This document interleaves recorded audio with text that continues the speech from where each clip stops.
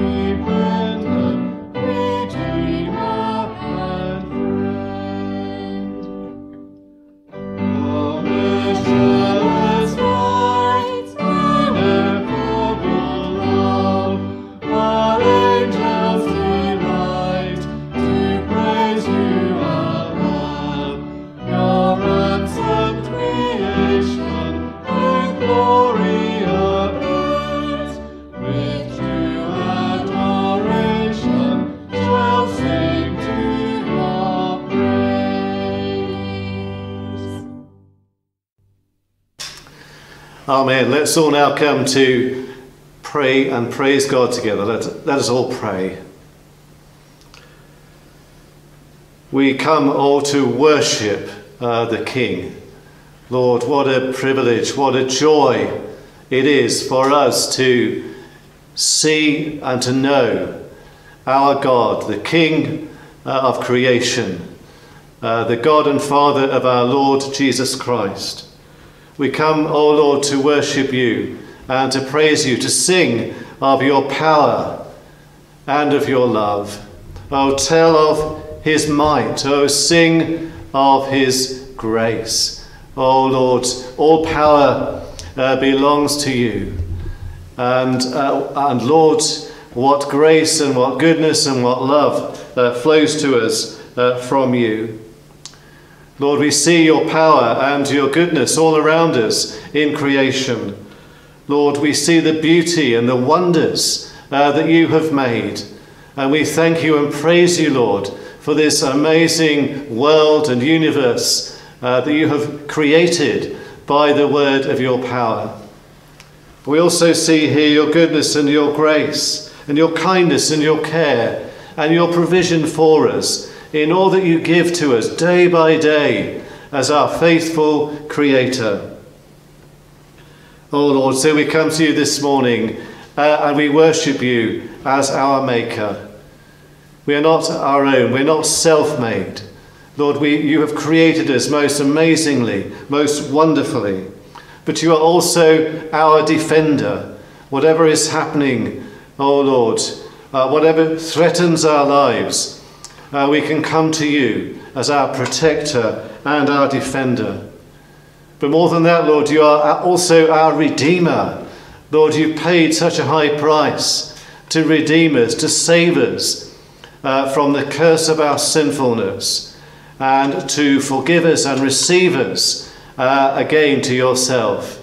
That's because, Lord, you are our friend. Or to have God, our God, as our friend. And we pray that we might truly be your friends as well, and delight to live our lives in your company and in fellowship with you. Lord, so please bless our time of worship and praise. Please help us to pray truly. Please help us to hear your word and to have obedient hearts. We pray in Jesus' name. Amen. Amen. Well, we're going to sing another song now, and it's particularly designed for the children to join in, so I hope you know this one. It's He Made the Stars to Shine.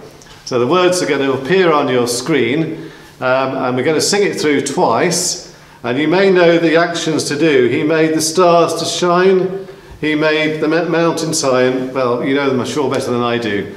But let's really enjoy praising our great God and the great maker of all things. He made the stars to shine.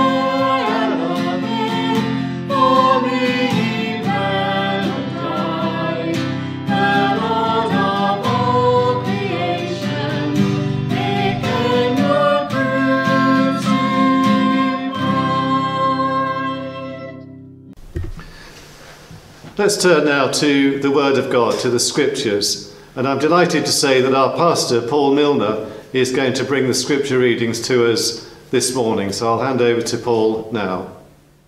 Good morning. The first of our two Bible readings this morning comes from Colossians and Ephesians. If you're not sure where to find Colossians, look at the contents at the start of the Bible. It's in the New Testament, a small letter. Colossians chapter 3, verse 22. Now, this was written at the time of the Roman Empire, and there was slavery back then. And he's writing to those who are on the lowest rung of the ladder in that society. And they often found themselves serving masters who were not nice people and who treated them badly for their service. Now, thankfully, 2,000 years later, that is not the situation we find ourselves in. But there are still helpful lessons and principles we learn from this passage as we work and as we serve and help others. So let's listen to Colossians chapter 3, verse 22. Bondservants, obey in everything those who are your earthly masters, not by way of eye service as people pleasers, but with sincerity of heart, fearing the Lord. Whatever you do, work heartily, as for the Lord and not for man, knowing that from the Lord you will receive the inheritance as your reward. You are serving the Lord Christ. For the wrongdoer will be paid back for the wrong he has done, and there is no partiality. And then flip back in your Bibles a couple of pages to the book of Ephesians, chapter 6 and verse 5. Ephesians 6, verse 5. This is all just one sentence in the original language, but we're going to pause and emphasize to help make it clear. Bondservants, obey your earthly masters with fear and trembling, with a sincere heart, as you would Christ, not by the way of eye service, as people pleasers, but as bondservants of Christ, doing the will of God from the heart, rendering service with a good will, as to the Lord, and not to man, knowing that whatever good anyone does, this he will receive back from the Lord, whether he is a bondservant or is free. Masters, do the same to them, and stop your threatening, knowing that he, who is both their master and yours, is in heaven, and there is no partiality with him. This is God's word. Thank you very much, Paul. It's great to see you and to hear from you again. And we have another of our elders, our leaders now, Pete Skur. Peter is going to speak to the children. So I hope you're listening, children, to what Uncle Peter has to say to you this morning. Thank you. Hello, boys and girls. Today I'd like to tell you a little bit of a story from Genesis, way back in the Old Testament. There is a reason for this. Abraham was 140 years old when he called one of his chief servants to him. And he said to him, as you can see, "Go to my country and to my relatives and take a wife for my son, Isaac.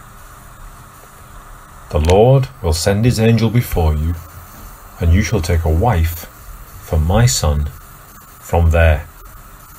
So Abraham gave his servant some instructions.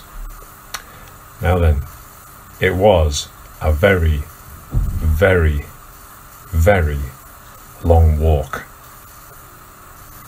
Abraham's servant was actually going to travel north about 550 miles back to where Abraham had originally come from, in a city called Haran. It would have taken probably over 3 weeks for him to get there. And here's the thing, he had no idea who he was going to find or how he could convince a young woman to travel back and marry a young man she'd never met. And this was a young woman he'd never seen. Abraham had given him one promise, and that was that the angel of the Lord would go before him. Well, as you can see in this third picture, the servant reached a kind of an oasis, I suppose, and he prayed. That was the first thing he did. He must have been quite bewildered. How on earth am I going to do this? I have to find a young woman for Abraham's son, and I've been given this huge responsibility. She's going to be his wife, and I have no idea who I'm looking for. So he said, "O Lord, God of my master Abraham, please grant me success today, and show your steadfast love to my master Abraham." And then he kind of sought a sign, I suppose, from God, and he just said, "Let the young woman who offers me a drink and then offers to water my camels, be the one?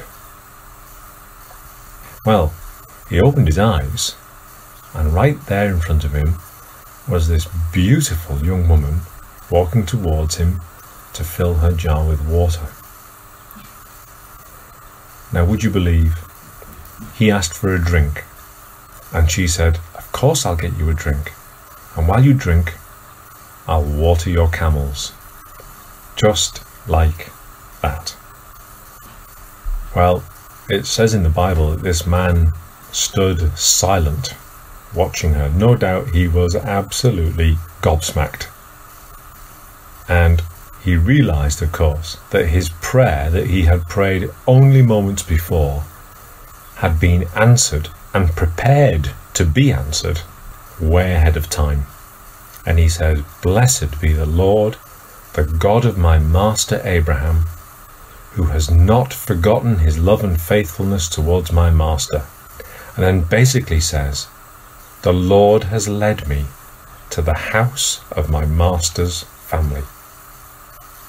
Now, of all the houses he could possibly have gone to, and all the places he could have ended up for a drink and to water his camels, he'd actually come to the exact place where Rebecca was. Well, this servant, he went to Rebecca's family and he explained everything to them, his instructions for coming, his prayer for trying to find out who the bride-to-be might be, and how Rebecca had done the exact thing that he'd prayed for, and that she was the one that God had led him to. And Rebecca's brother was Laban, and he said, "This has come from the Lord. Take her and go, and let her be the wife of your master's son." And Rebecca, for her part, agreed that she would go and travel all the way back those 550 miles to meet Isaac, to become his wife. Now, the story is a really happy one. It's a really big chapter in Genesis. A lot of time is devoted to telling this account. She met Isaac almost as she reached where he lived, and they fell in love with each other. It's a lovely romantic finish to the story. Rebecca became Isaac's wife, and the Bible says, and he loved her. But I want us today just to have a short think about that servant. That servant was faithful and, more importantly, obedient. And Paul, much later on in the Bible, says, "Bondservants," or servants, "obey in everything those who are your earthly masters." So Abraham had said, "Go, find a wife." And he went, not knowing how he could find a wife, but that's what he was going to do. And Paul goes on to explain a little bit about how to obey your earthly masters. Not by way of eye service, he says, as people pleasers. Now, what that means is, don't just do it when your boss or your master is watching. That's eye service. When you know that they can see what you're doing, that's when you work hard. And nor do it as a people pleaser. So he's just trying to sort of get on with everybody all the time, trying to make sure that everybody likes him. In fact, this servant, he wasn't travelling 550 miles for 3 weeks or more out, and then the same distance again, coming back. He was away from his own home for over 6 weeks, having knocked up over 1,000 miles to go and get Rebecca. So he wasn't just doing the job because Abraham was watching him, was he? Because Abraham wasn't there. And he wasn't doing it just to please people who would think he was such a nice, decent chap or anything like that. He wasn't doing it for a pay rise. He wasn't doing it for a promotion. He wasn't doing it so that he could look good. He was doing it because he loved Abraham, his master, and he loved the God of Abraham, his master. He believed in him.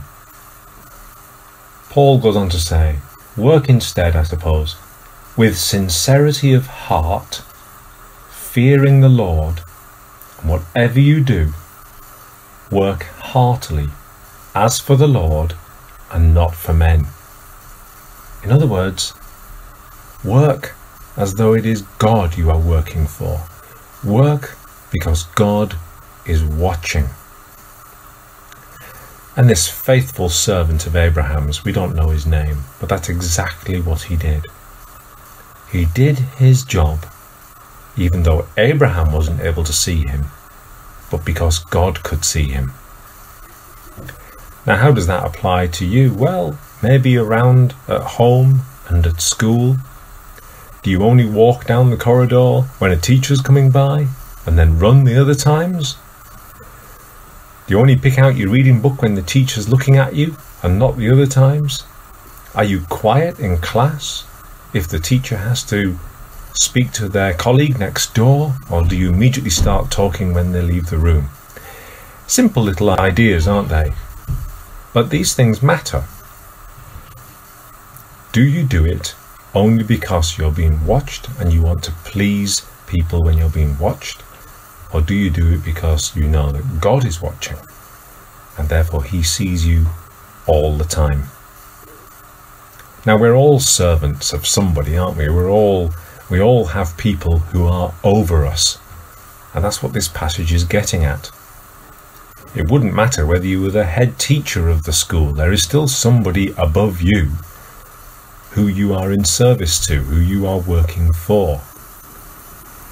And so we all have to think like this, not just people who are servants, but whenever we work for anybody. And it's really important. God says, do it like this, and know that from the Lord you will receive the inheritance as your reward. God will reward us and praise us for working as though we are always working for him. Well, let's all pray together, shall we? Our Lord and Father in heaven, we thank you for the example of Abraham's servant, a man who sought the best for his master, a man who wanted to glorify his master, and had clearly been persuaded that the very God yourself that his master served was going to be the God for him. Help us, Father, to consider that our school life and home life and work life are not really separate from our Christian life. And Lord, that you see us and you hear us. And so as we go about our ordinary days, we ought to be considering that you, ultimately, are watching what we do, that you know our heart towards the people we serve. Help us, Lord, most of all, not only to serve others right, but to serve you correctly as well. We ask this in your name. Amen.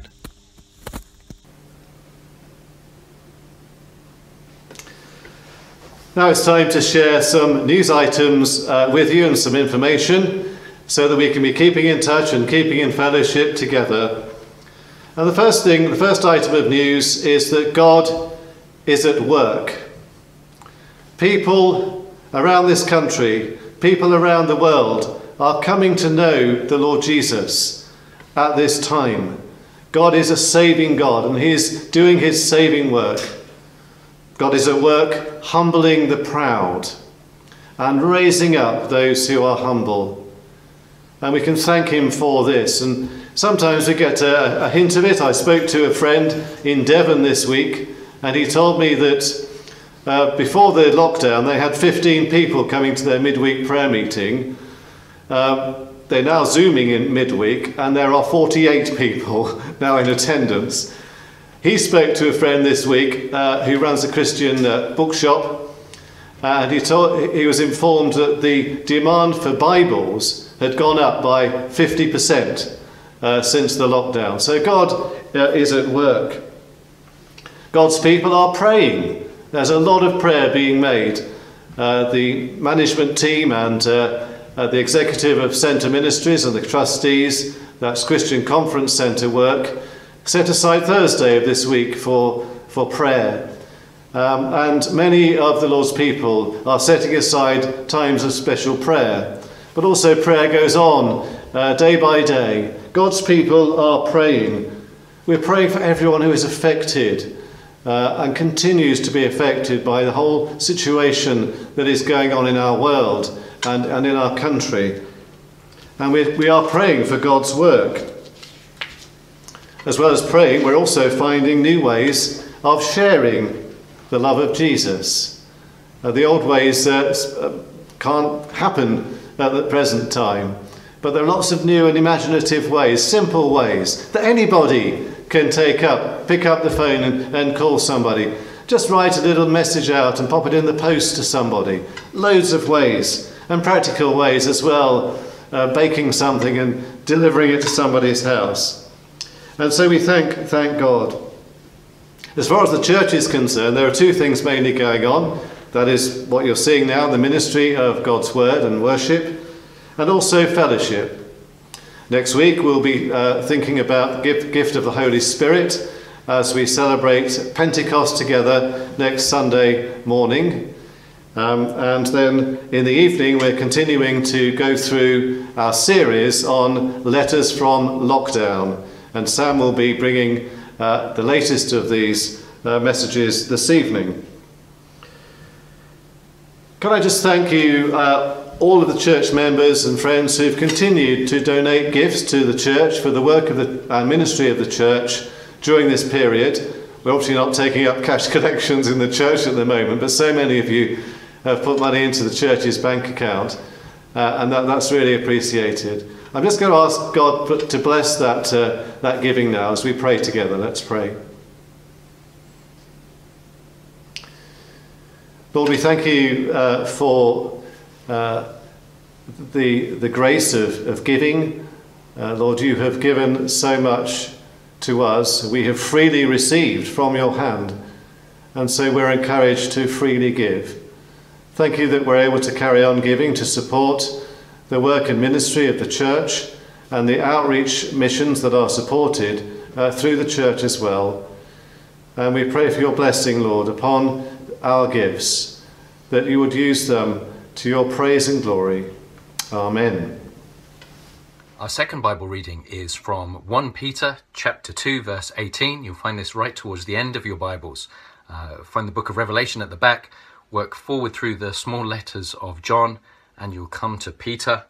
1 Peter chapter 2 verse 18, picking up the same themes that we heard from Colossians and Ephesians.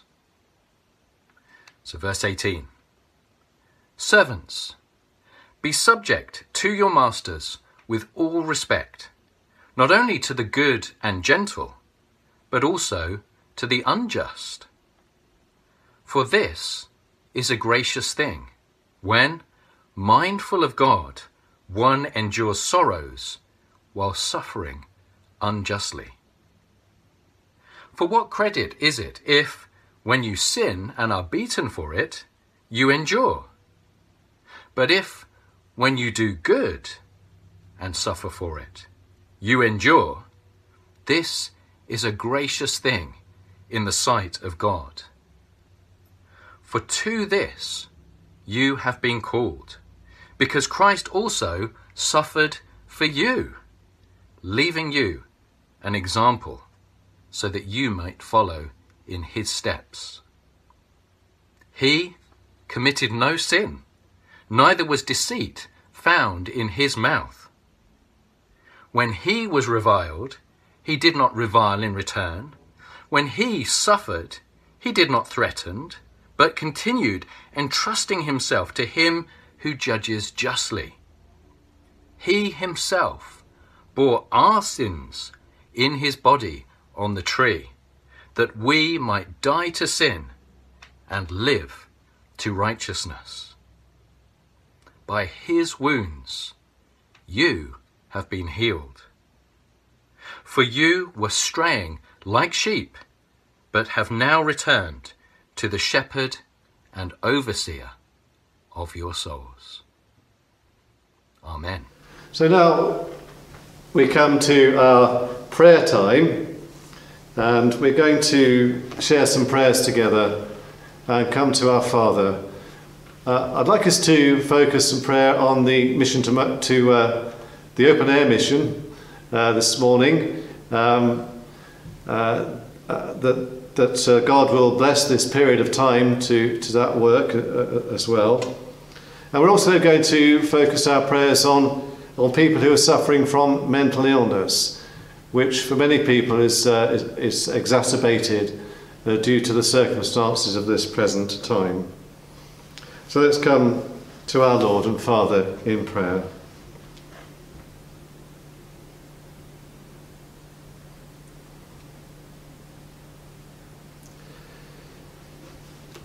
Oh Lord, we thank you that you've entrusted the work of sharing the good news of your grace and of your love and of your salvation to human beings.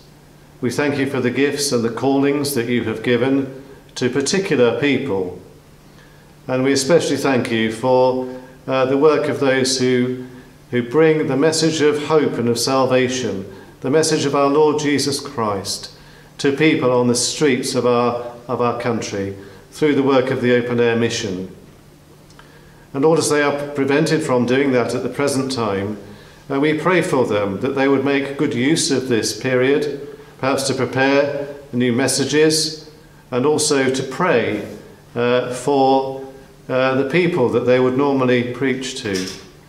We thank you for Andy Little and for Paul Linnell, who work for the open air mission in this part of the world, and we pray for them in particular, Lord, that you will please bless and encourage them, and that they might be ready when the opportunity arises again to go out with the gospel.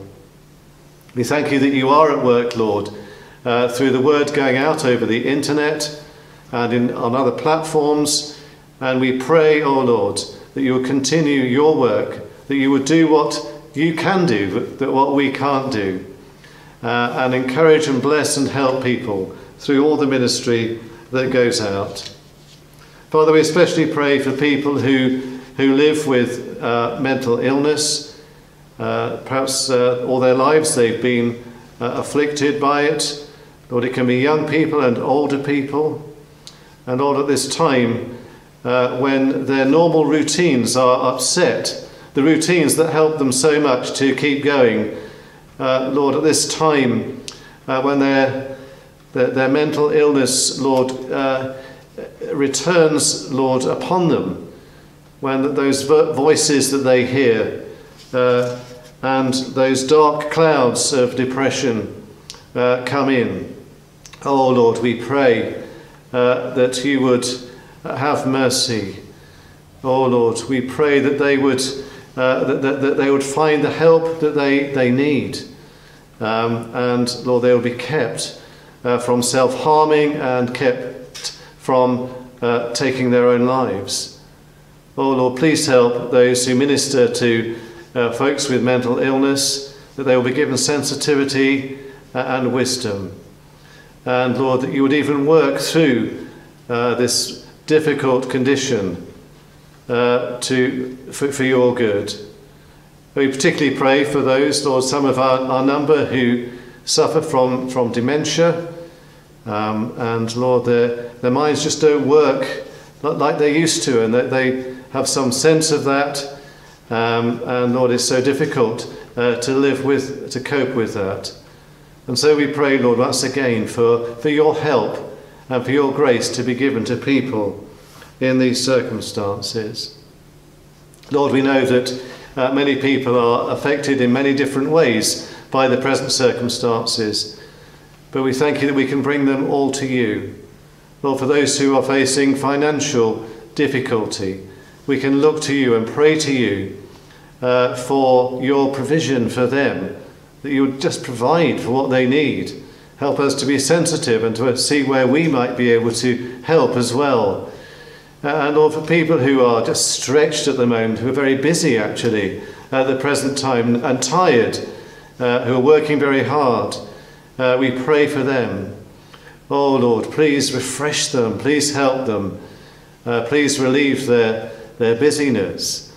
And Lord, for those who are just very quiet at the present time, those who are on their own and have been on their own for a long time now, Lord, we do pray, oh Lord, that they would have meaningful contact with other people, that we would be able to keep in touch with each other and to be a source of help and encouragement to one another.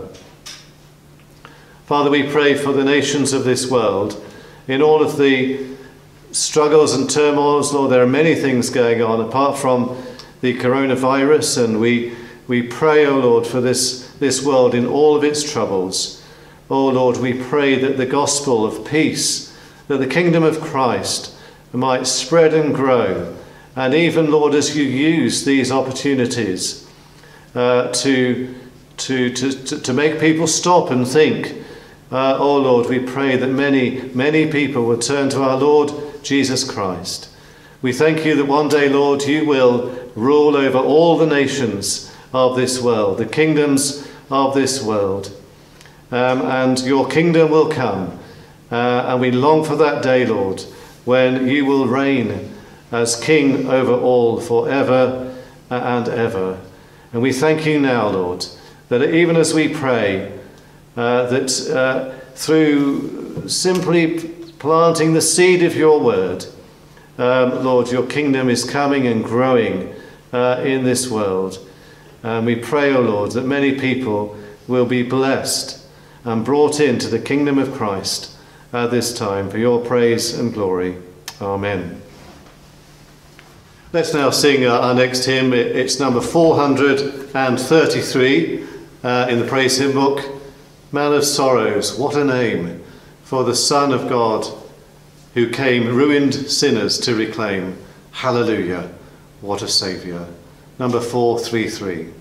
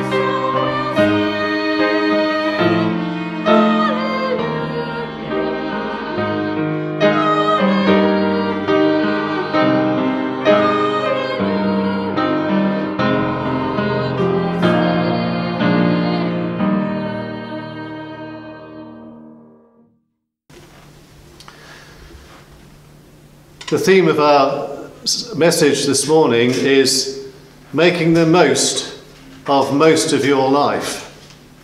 My first question to you is, what do you spend the most time doing? For some of you it may be sleeping. For most of us it's probably sleeping.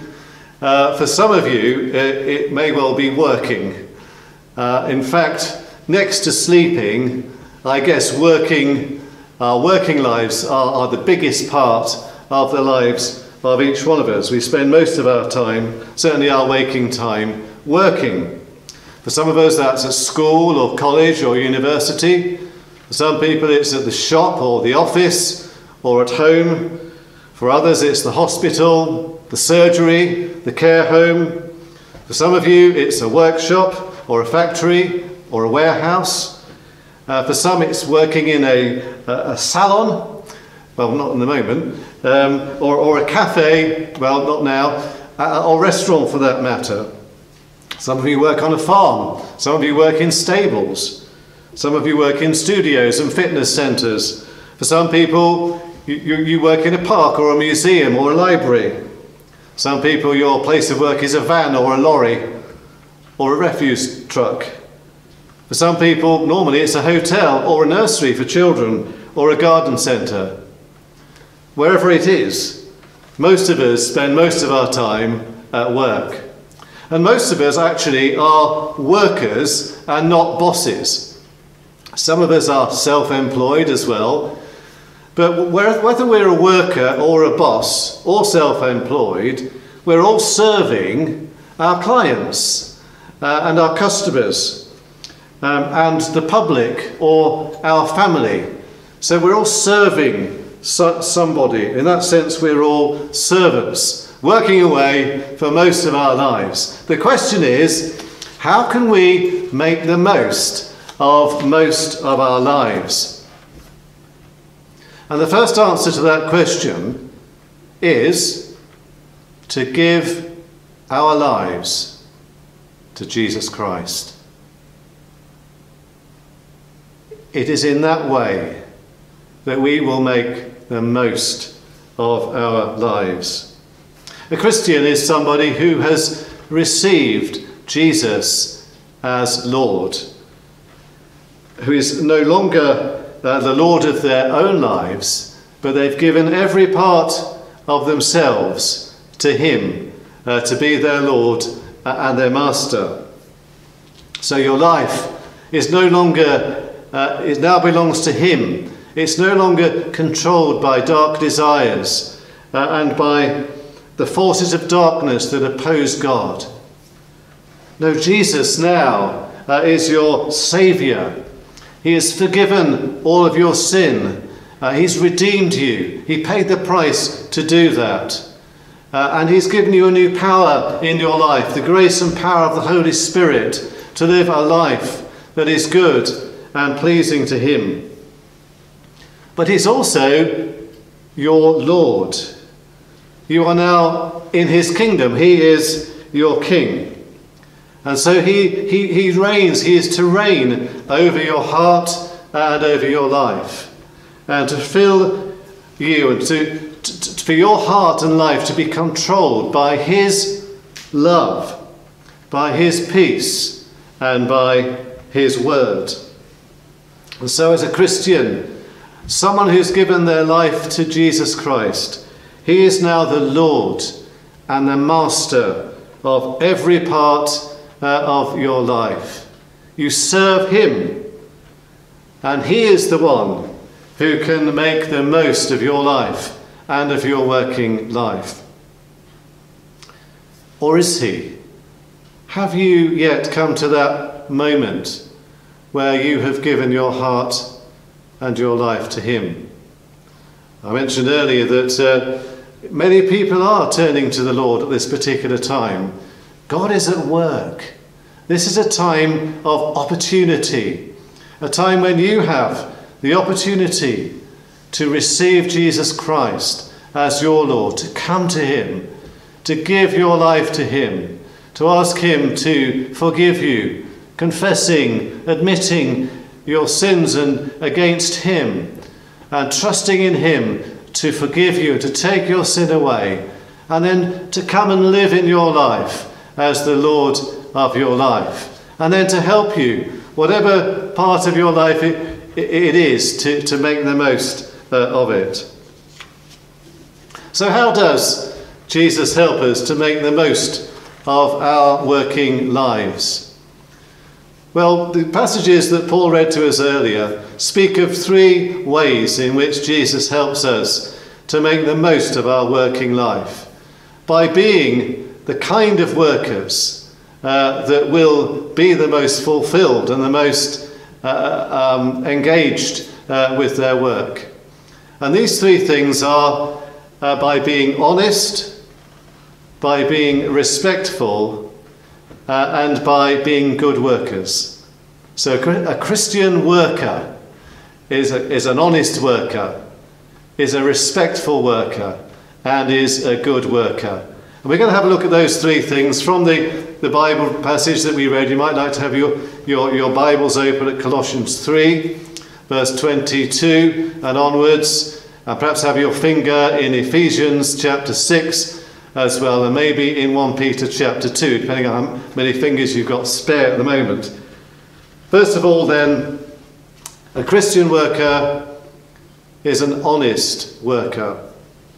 Look at Colossians 3 and verse 23. Obey in everything those who are your earthly masters, not by way of eye service as people pleasers, but with sincerity of heart, fearing the Lord. An honest worker is faithful, is dependable, is reliable, is trustworthy. Obeying your master in everything. Your master, your boss, can depend upon you, expect you to honestly and faithfully, reliably fulfill the work that he set you to do. Not with eye service. Now, Peter has something to say about this in his talk, and I totally agree with everything he said. What happens when the teacher goes out of the room? What happens when the boss is out on an appointment? You know very well what happens. It happens everywhere. Everywhere's much the same. It's a universal thing. The teacher isn't there, the boss isn't there. Everybody just relaxes a little bit, takes it easy, and slows down, and maybe even stops working for a while. And people have actually got this off to a fine art. They can hear the teacher's footsteps coming down the corridor. Quick shuffle back to work. They can see the boss's car pulling into the car park. And it's a universal thing wherever you go. Now, Paul came up with a new word. He coined a new word to describe this. And he called it eye service. Everyone does it. Well, everyone that is, except for that annoying Christian worker. She carries on with her work just the same, because she is honest, faithful, dependable, and reliable. Not just offering eye service to her boss. But also, Christian workers are not people pleasers. You know what people pleasers are, don't you? People who cozy up to the teacher or to their boss. People who are desperate for their favour and for their approval. Now, such people are not honestly working for their masters, but they're really serving themselves, wanting to ingratiate themselves and promote themselves to their teachers so they might get some reward, or to their bosses so they might get some favour or promotion. They're really serving themselves and their own ambition. And these things are very telling, aren't they? Eye service, men pleasers. We're all, I guess, to some extent guilty of these things. And we need to admit that at times we've let ourselves down, and we've let our Lord down in the way that we've gone about our work. And we need to ask for his forgiveness and for his help to be truly honest, faithful and reliable workers, people who work with integrity and with sincerity. So a Christian worker is an honest worker. A Christian worker is a respectful worker. We see that in Ephesians chapter 6 and verse 5. Obey your earthly masters with fear and trembling. And then in Colossians 3 and verse 23, work with sincerity of heart, fearing the Lord.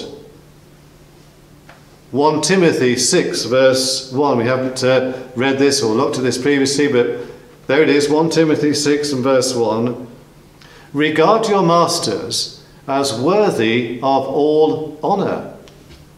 And then in 1 Peter chapter 2 and verse 18, Paul read earlier, be subject to them with all respect.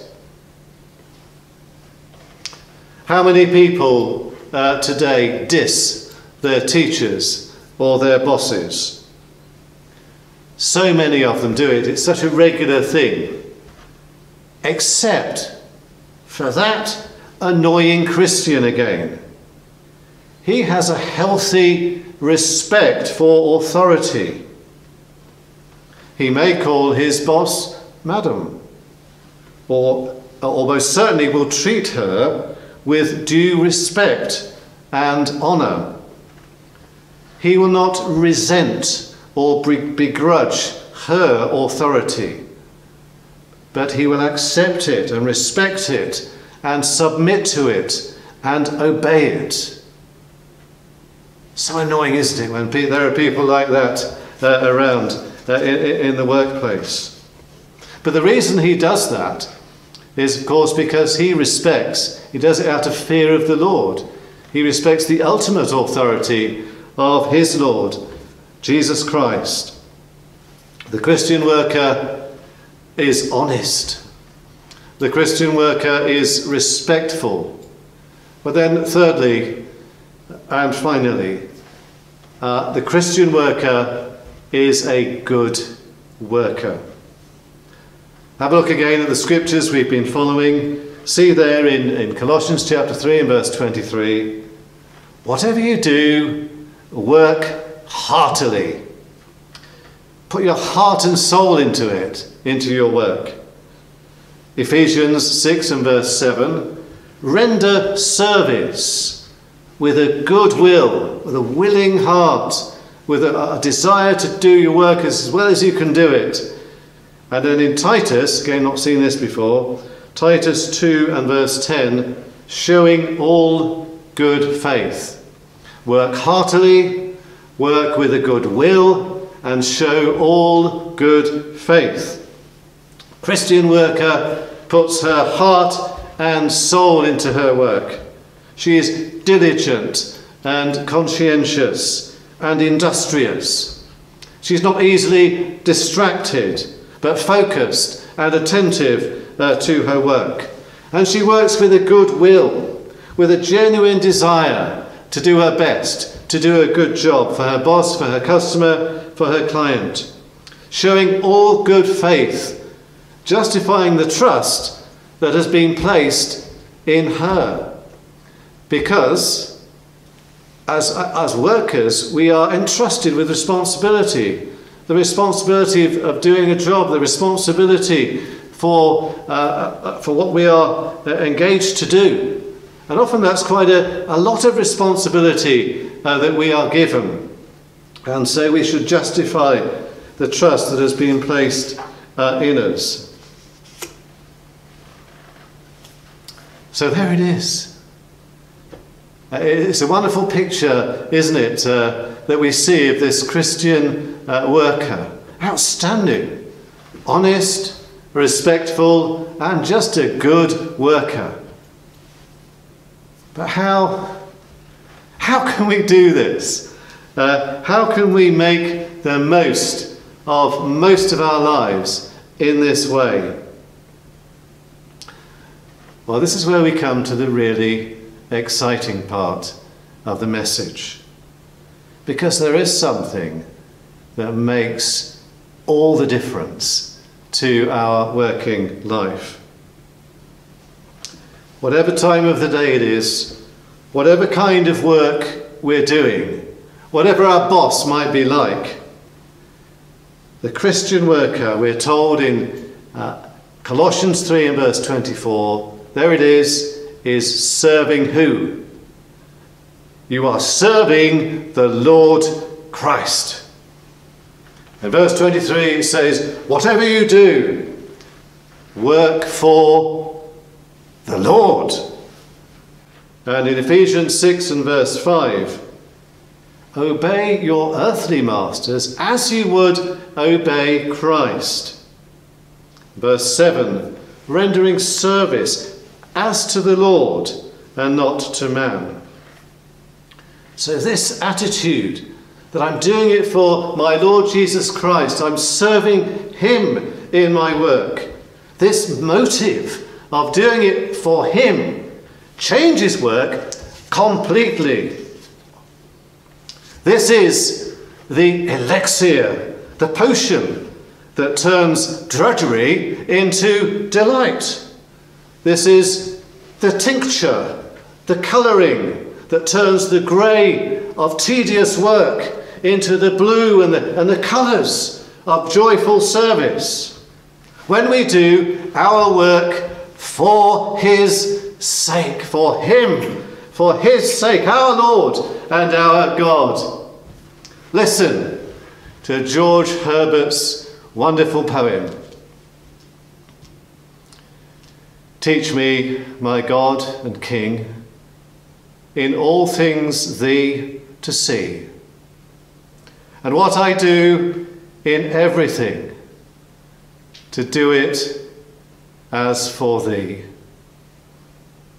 All may of thee partake, nothing can be so mean.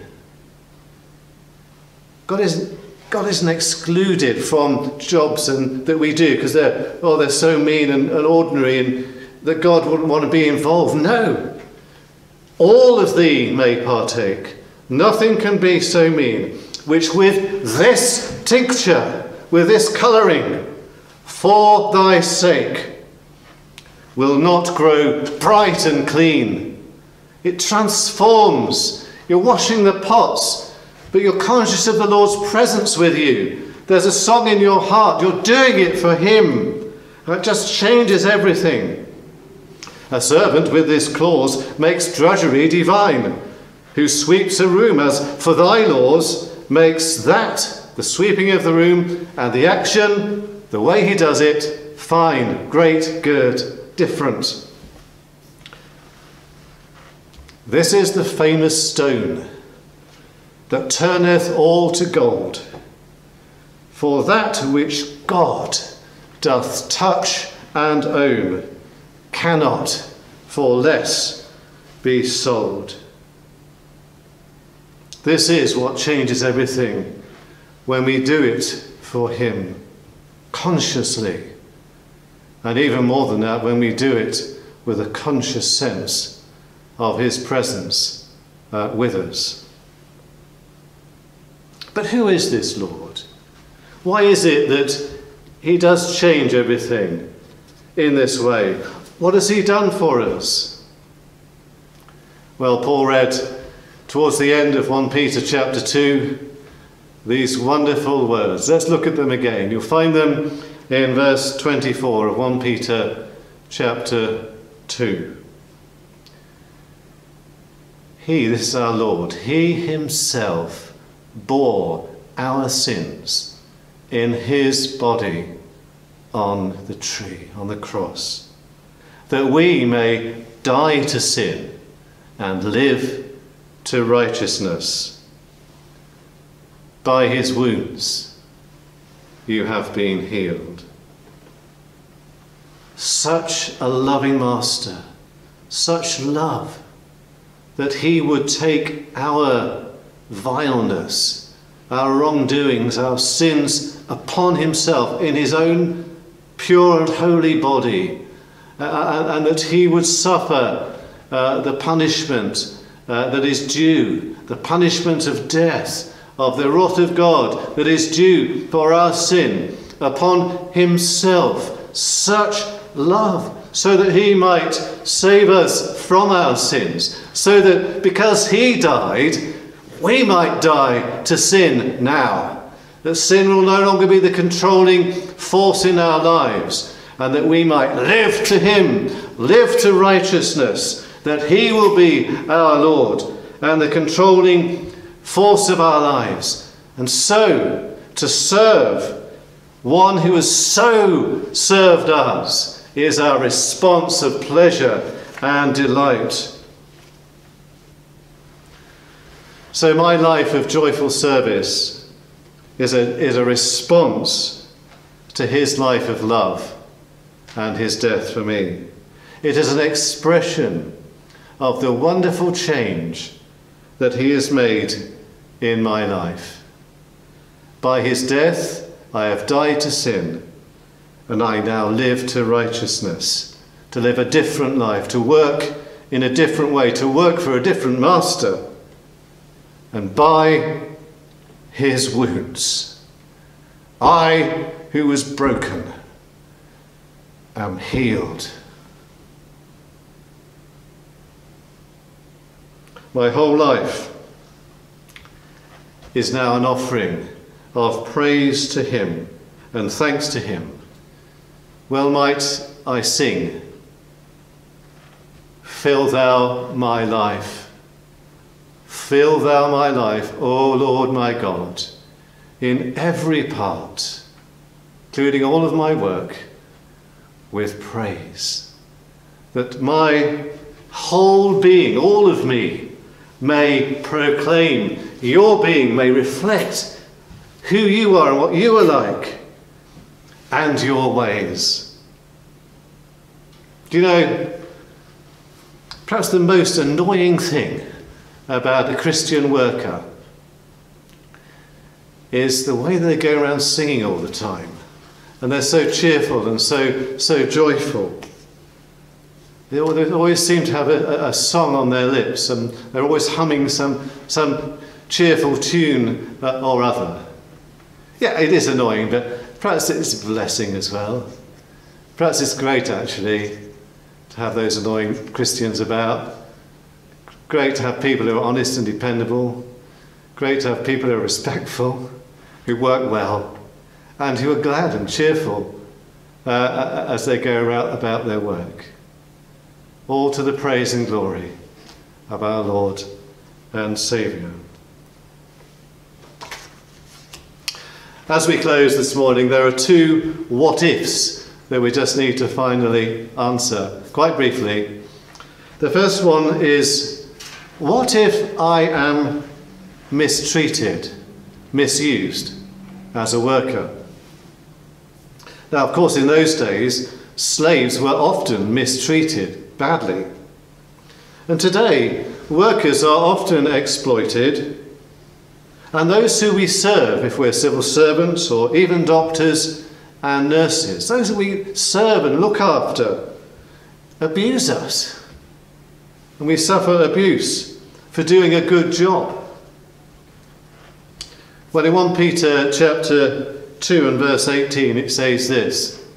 If you've got a finger in there, 1 Peter 2:18, servants, be subject to your masters with all respect, not only to the good and the gentle, but also to the unjust, to those who mistreat you, who treat you harshly.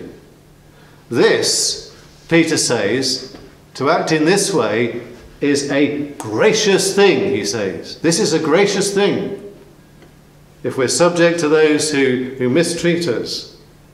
To endure mistreatment and exploitation and abuse, to endure that, to suffer when you are doing good for no other reason. This is a gracious thing in the eyes of God. Not to be angry or to mutter threats or curses, not to abuse them back to their face. This is the difference that grace makes. The grace that makes an angry person as gentle as a lamb, or as the lamb. See, this grace is seen in the life of Jesus Christ. Peter reminds us in verse 21 that Jesus committed no sin, neither was there any deceit found in his mouth. That can't be said of us, of course. Yet he suffered abuse. He was spat on. He was mistreated. But we see in verse 23, when he was reviled, he did not revile back again in return. And when he suffered in this way, he did not threaten. He knew, as we read in Colossians 3 and verse 25, that the wrongdoer, the person who does these things, will be paid back one day for the wrong that he has done.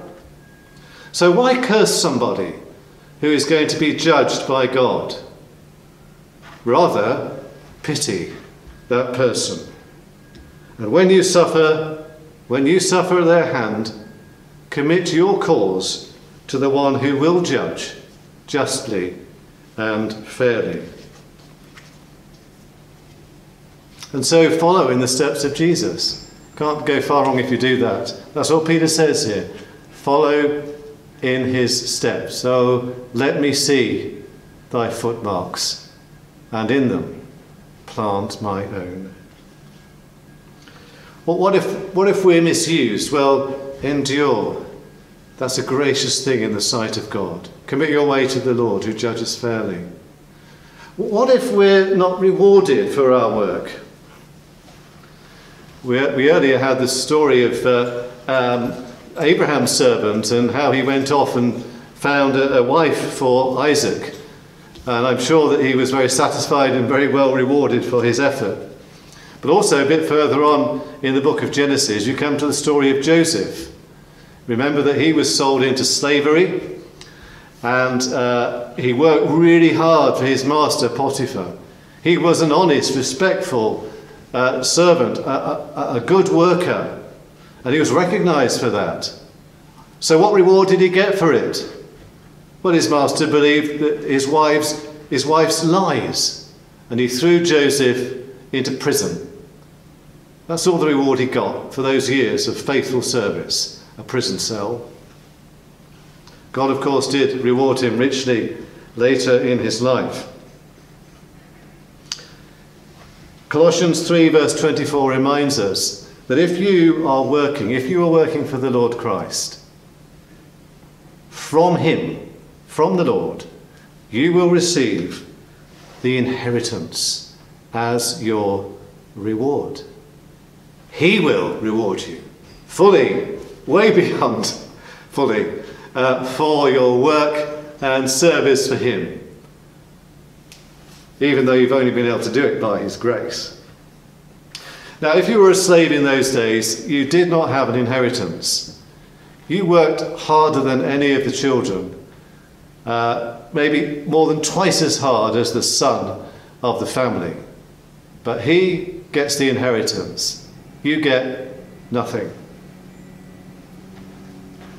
But if you are serving Christ, even if you are a lowly servant or even a slave, if you are serving Christ, you are a son in his house, and you will receive his inheritance.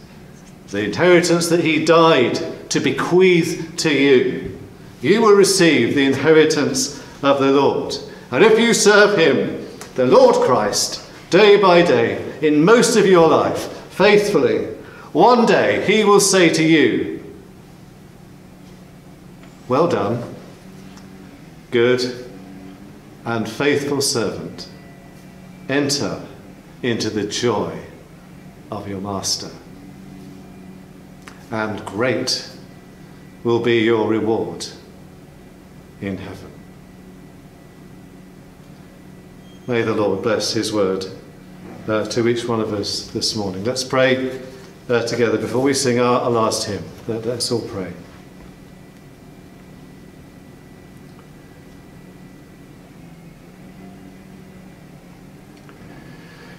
Oh Lord, we thank you for your very clear teaching to us this morning on what a Christian worker looks like. And these are, Lord, truly commendable and good things that nobody could criticise. We recognise, Lord, that these things can only be true of us, really, if we have you as our Lord and Master, the one who has changed us from the inside. And so we pray, Lord, that first of all, if anybody has been listening to this message this morning and the Lord Jesus Christ is not yet their Lord and Saviour, oh Lord, that even now, even in this time, they will get on their knees and ask you, Lord, to come into their life and to be their Lord and Saviour. And then to be baptised, Lord, to show their love and their faith in you when they can. And Lord, we also pray for each of us that more and more, Lord, we might be focused on serving you in our day-to-day lives, not just having you as the Lord of what we do in the church, but the Lord of what we do in all of our lives, in all our daily service, that we might do it for you. And you would please help us by your grace to serve you well. We ask in Jesus' name. Amen. So we're going to sing our last hymn now. It's number 859 in your praise hymn book, if you're following in the book. Jesus, Master, whose I am, purchased, yours alone to be. It's a hymn you may not be that familiar with, but hopefully over the 4 verses you'll pick up the tune, at least be able to follow the words as well. 859, Jesus, Master, whose I am.